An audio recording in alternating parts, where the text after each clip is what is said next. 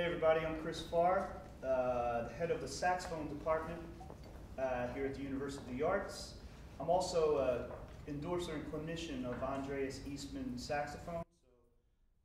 There's a bunch of YouTube clips I already have up. If you guys just search Chris Farr saxophone or Andreas Eastman, Chris Farr, or so you can check them out. I'm gonna first play a tune entitled Star Eyes. And then we'll get into my lesson.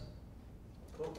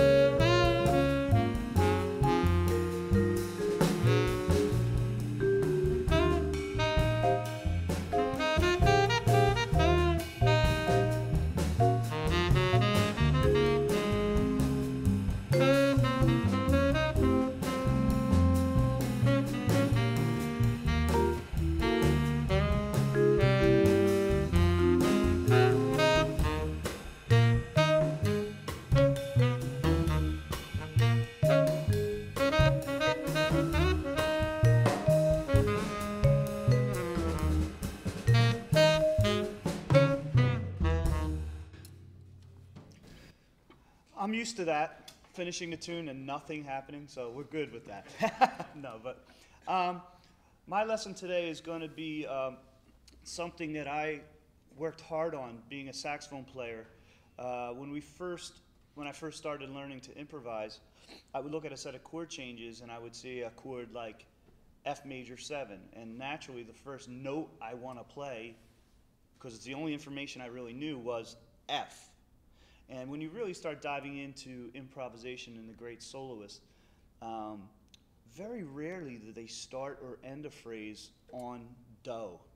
you know what I mean, or the root, or F in that case. So an exercise that I did was being able to locate the third and the seventh, and then eventually nines and other chord tones right off the bat, right out of the gate. And it took time slowly, and then I built up reaction time fast. So I will use the rhythm section for this, but first, it's a very mathematical exercise to just be able to say in your head F major, you know, and then say, okay, what's the third and seventh, and be able to like quickly say A, E, A, E. And in this tune, I'm going to talk in my key for right now for the saxophone players. This tune we're doing in Star Eyes, we're doing in F. So the first bar is F major. So I need to be right out of the gate, be able to say A, E for the first bar. As soon as I get to the second bar, I have G minor 7, C7. So I need to be able to, real quick on G minor 7, be able to say B flat F, and on C7, E, B flat. Okay, I'm doing it in order of 3 to 7. So for some of you, that might actually, just that much might prove to be challenging. The way to really check yourself is be able to do it in time. Put a metronome on and just slowly say, if I was going through that tune, I go A, E, B flat, F, E, B flat. Okay? You need to be able to do it that fast because this all happens in time. And I mentioned this in improv class the other day. We are instant composers as improvisers. We don't have the luxury like composers might have 2 months time to make 2 minutes worth of music. We make 2 minutes worth of music in 2 minutes time. So we have to have that stuff, that kind of stuff right at our fingertips, okay? So first, maybe we could just vamp on concert E flat major for a bar in the same groove, and then the next bar F minor 7, B flat. Before I ask them to do that in time, check yourself, everybody. For me, it's F major, G minor 7, C7. Check yourself just out of time. Make sure you can play 3, 7 on every chord. So the first bar will sound like this. The next bar will sound like this. Now, for those of you who are familiar with it, you're already going to hear the changes go by in a little hipper way than playing the root. All right? So let's just vamp on that slow. Just E flat major for a full bar, F minor 7, 2 beats, B flat 7 for 2 beats. And back, just loop back. Yep, concert. 1, 2, 3.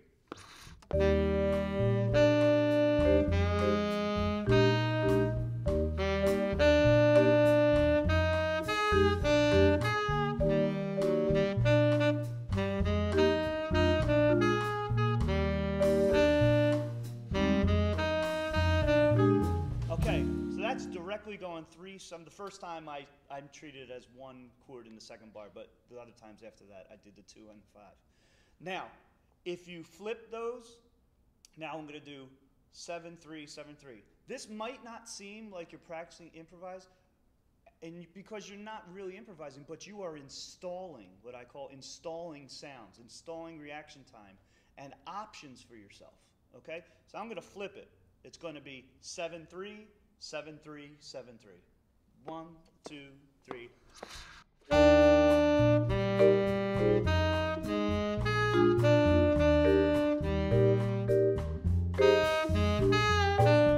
Okay? Automatically, you're hearing the changes go by, and if I add some hipper rhythm to it, I'm starting to solo, and that's called internal voice leading. Now, if you wrote all those notes down on the page, you're going to find out that there's hipper voice leading than what I'm playing. What I mean by voice leading is that this note, the next note, my next option is closer than I think. All right? So maybe on the first bar I'll play 3, 7. And then on the second bar, wow, I found myself on that concert E flat, my F. That is the 7 of the next chord. So on the first bar I'll play 3, 7. Wow, I hear this chord and it's real close together. Okay, let's just try that.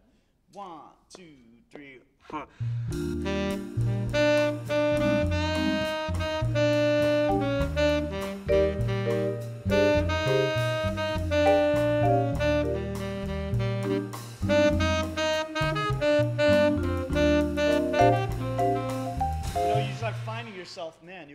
real close to some good notes.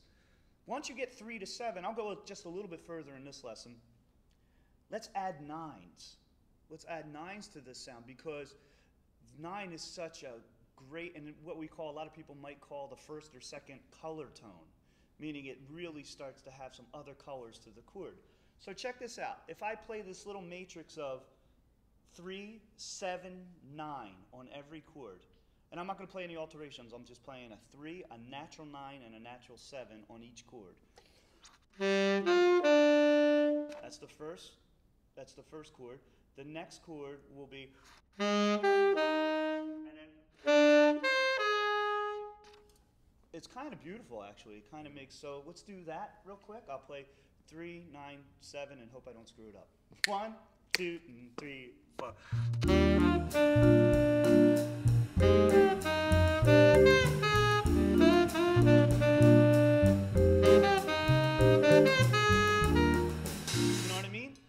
If you just start mixing up the order of those notes, you're going to sound really inside the tune. Maybe might be my first bar.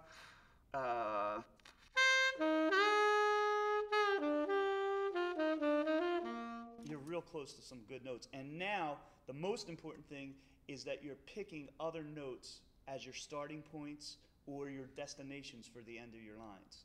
So hopefully that'll help you kind of get into some more internal voice leading. All right, thanks.